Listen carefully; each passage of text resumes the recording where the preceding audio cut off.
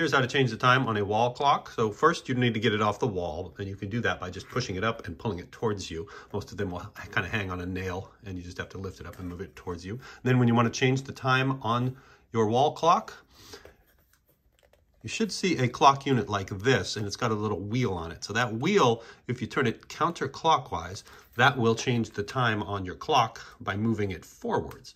So you can zip it through the hours forwards. I don't recommend turning it backwards. Some clock movements will get damaged if you turn them backwards. A lot of the modern ones won't, but just to be safe, I would say move it forwards, not backwards.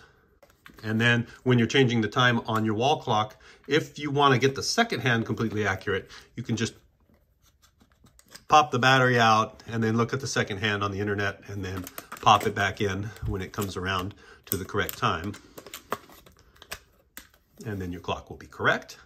If your clock is dead like this one and the new battery doesn't help, you can't change the time on your clock and keep it accurate because it doesn't work, then you can buy a replacement clock unit. They have different depths of stem on it. They have different lengths of hands, and these are pretty cheap. They're less than $10. So if you have an old wall clock, you can get a replacement one of these. I'll put a link to this in the description in case you are interested. And thanks for watching. That is how you change the time on a wall clock.